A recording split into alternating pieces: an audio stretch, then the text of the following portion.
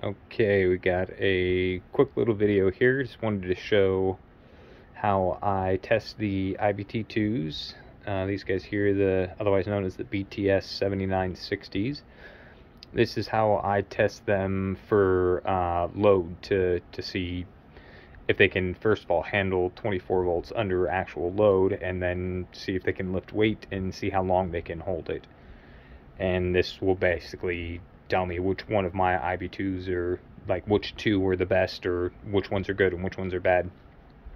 So we have one Arduino set up there, and that's connected to my laptop. Just run an SMC3 so I can see the position of the arm.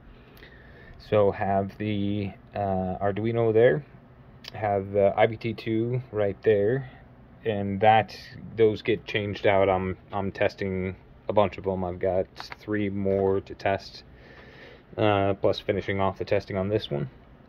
I have a 24 volt, 25 amp, 600 watt power supply there, and then this is the breadboard for the positive and negatives for the potentiometer, the IBT-2 to run to the Arduino.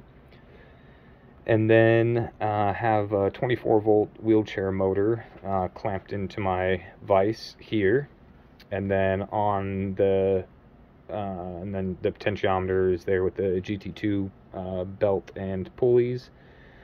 And then on the wheel hub I have like the total length of this is like 7 3/4, 8 inches, something like that.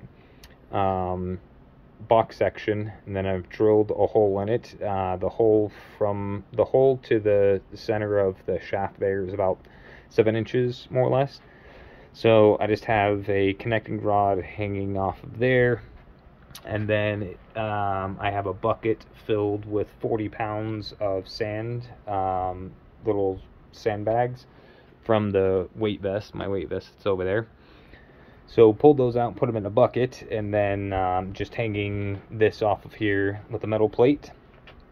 And then we just come over here and turn this guy on. And then it'll raise the arm. Usually it will raise it to about 90 degrees there.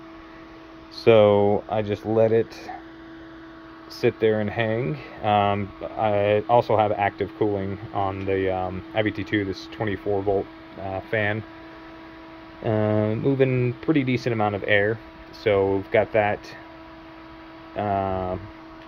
cooling the IBT-2 as it holds, and so I basically just we'll just sit here and time this. I've got a stopwatch up there, and we'll usually be timing this, but once I power that on and the arm lifts up, I've got to start the timer immediately. So I'll just time it and see how long it holds the weight until failure.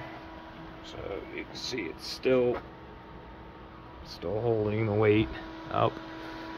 Some of the IBT-2s don't lift the arm all the way to 90 degrees, so you got to give them a little bit of help, as I showed you there. Let's see, this guy, he's getting pretty warm. It's probably coming up to about a minute. Usually these things will go for about a minute. So this one's pretty good. It does worry me that some of the IBT-2s won't lift the weight all the way. They won't lift the weight all the way up to 90 degrees.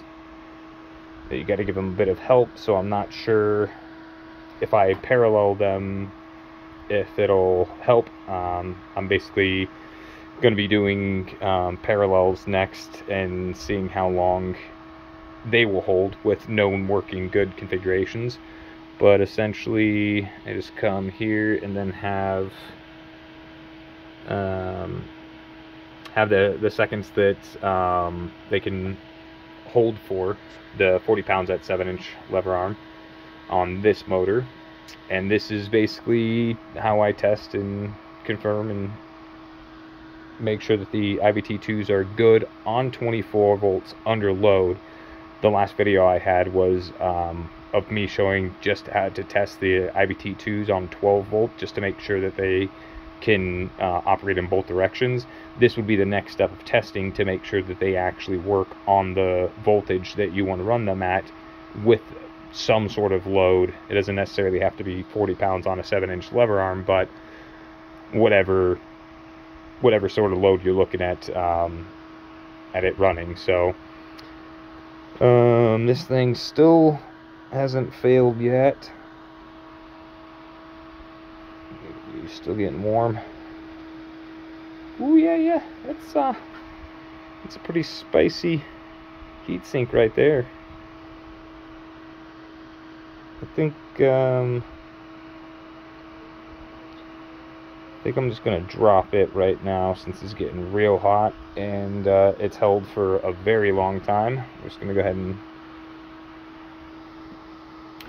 stop that. There we go. Okay, yeah. All right, so that's a video of basically how I test the IBT-2s under load on 24 volts. Talk to you guys later.